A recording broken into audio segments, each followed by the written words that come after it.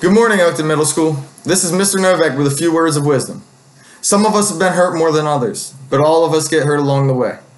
Although we've been hurt, we're not powerless because we always have the power of choice. We could choose to ask for help if we need it. We could choose to forgive.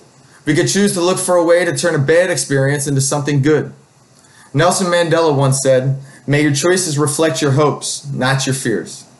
These wise words remind us that we could choose to be hopeful even in a bad situation. If you have been hurt or victimized, there are people here at school who want to help you. Talk to a counselor, talk to a teacher. Remember, you can choose to get help to move on with your life. With something to think about, this is Mr. Novak. Make it a great day, or not. The choice is yours.